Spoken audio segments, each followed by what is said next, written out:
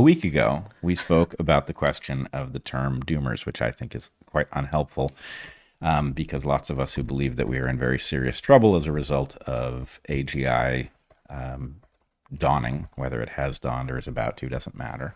But lots of us who think that there is very serious jeopardy to humanity from this would be outside of the limits of what that term apparently refers to, which is Yudkowsky and others who see the world as he does, who think that the likelihood of our complete extinction is extremely high if we do not take utterly drastic action, including a pause on all research on large language models, and extreme governmental authority to enforce that globe-wide, including things like airstrikes on server farms that participate in experiments that are unauthorized, etc.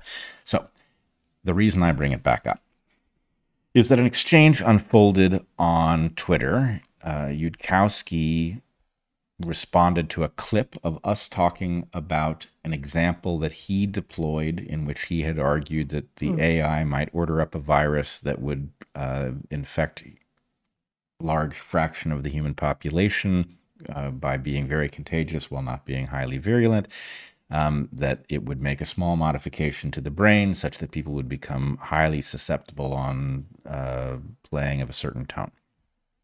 I took him to task. I said, there's lots of bad things that can happen here. That's not one of them. And that he has some obligation, if he's going to say, look, there are lots of ways that this could go very, very wrong, that he has to deliver examples that are plausible. And that when it comes to biology, I just think he is displaying that he misunderstands. So, Zach, do you want to show the... So here, Eliezer says... at Bret Weinstein, 1, what is your understanding of my claim that a superintelligence could design a virus that would rapidly propagate through a large chunk of the population? 2, what do you think is impossible about your version of that claim? Okay, now, that is not what I was objecting to.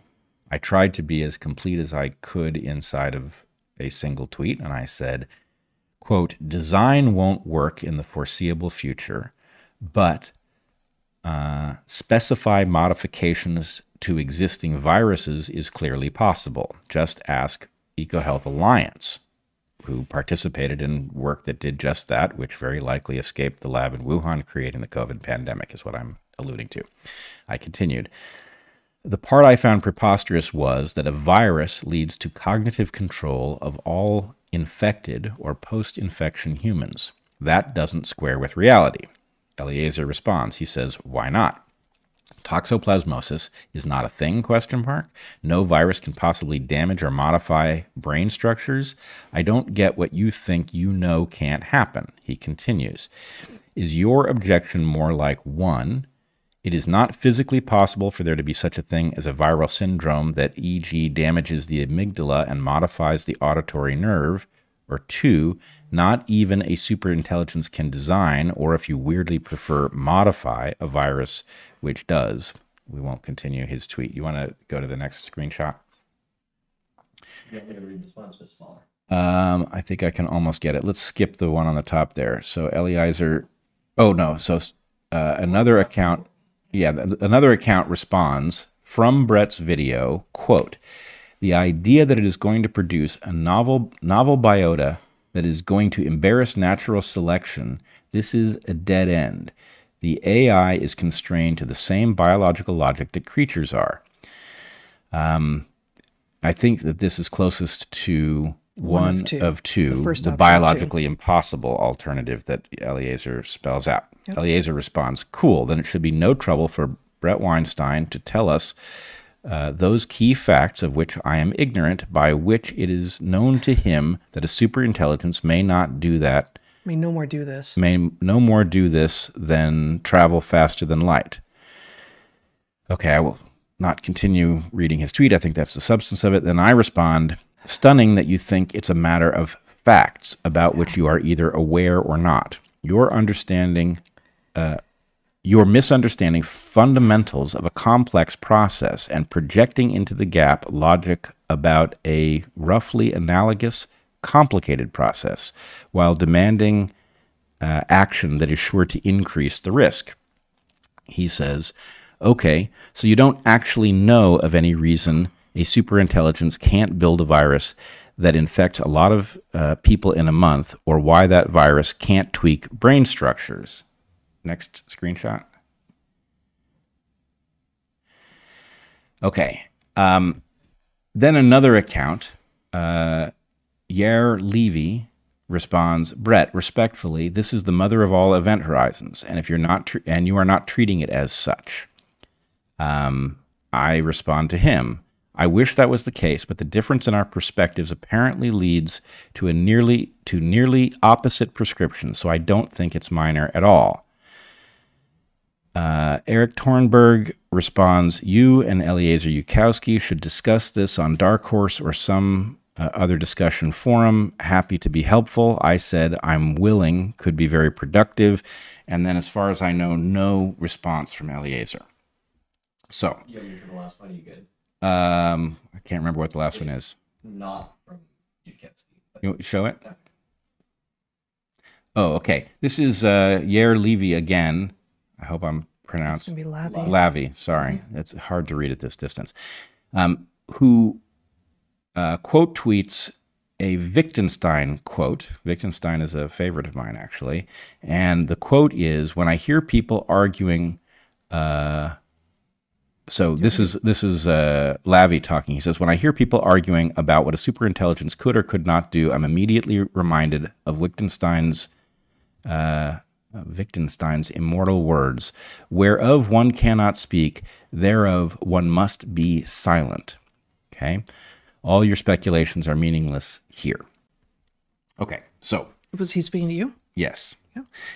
So, first of all, I want to respond to him and say, this can't possibly be meaningless if the prescriptions, if the thing about which we are differing results in a near inversion of what we think the right course of action is. If two people who believe that we face something very serious and that we must take the most reasonable action going forward disagree on what that action is, then settling small differences like this is apparently important. Well, it also seems like, this is, you hadn't shown me these before. The Wittgenstein quote seems to be taken in its like sensu stricto, narrowest sense, that is, to, again, as Yudkowsky suggests, be looking for just the facts. Just tell me what I need to know and then I'll go ahead and do it. I don't, I'd have to remind myself of all of what Wittgenstein did, but I don't think that he was actually a sensu stricto sort of a thinker. He was much more expansive, and I don't think that he would have would have interpreted his own words here to mean, if you can't tell me exactly prescriptively what it is that will happen if X, then we ought not be talking about it. Or I don't remember exactly what the end of the quote was.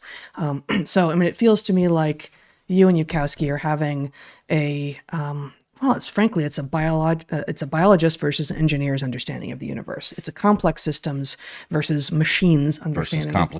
Versus complicated systems understanding of the universe. And what you are saying, what we have said also, is just because this was created and is therefore a complicated system doesn't mean that complex systems aren't related to what is going on here, and your misunderstanding, your failure to recognize the role that complex systems would play means that you will misstep. And so I think what Yudkowsky has done is he said, oh, I'll just take some of the complex system stuff over here and make it do the thing I want it to do. It's like you've conflated complex with complicated. Yeah, he's conflated complex with complicated, and there has been a radical but subtle inversion of the burden of proof as a result of this, right? Yes. He's saying, can you prove this is impossible? Right. And the point is that in no universe is that my obligation. Right. You have alleged something. It doesn't square with the biology, right? And his focus, I'm not going to get too deeply into this because at the end of the day, I think we need to have that conversation and we need to have it out because, and I will say this up front, if you are correct, Eliezer, I want you to win that debate. I have children. I have an interest in them having a planet. If you're right, I want you to win the debate. But if I'm right, you should want me to win the debate because it changes what we ought to do. That matters a great deal. And so there is a lot to say about his invoking the facts, his inverting the burden of proof. These things speak to what error I believe he is making. I'm certainly aware of toxoplasmosis and will be happy to talk about its relationship to this puzzle. You know, it certainly does suggest that modifications of behaviors by pathogens are readily possible. It was well known to me when I weighed in on this discussion, of course, and I can come up with a bunch of other examples if you'd like them. But the question Zombie is... ants from cordyceps. Right, from cordyceps. We talk about rabies. We can talk about all sorts of things. But nonetheless, I think we have to have that debate. And I don't know whether it is necessary. It's possible in light of the difficulty of even following the threads on Twitter, given the way replies make it hard to find things. It's possible Eliezer didn't see that, but I suspect that he just basically walked away from the discussion with, oh, well, then you don't have the goods, do you? And that forces me to take, they're desperate times. Desperate measures are warranted. I'm going to take drastic action. Oh, God. Perhaps you should sit down. Should I get on the floor? Eliezer, I double dog dare you to talk about this with me. Oh, no, you didn't. Oh, I did. I did. Okay. And there's no going back from that. So flagpole at 3 o'clock. Or I don't know, somewhere. I don't know. I'm not good at this, but hopefully we could have a very productive discussion. I would, in all seriousness, say I don't love the idea of debate. I think debate is pointless. I think dialectic is the way to do it, but most people don't really have a relationship with that concept. So debate might be a decent shorthand, but let's just have a discussion about what this is and why you come to the conclusion that you do and why I come to a different one and what part we agree on and why the prescriptions differ so radically.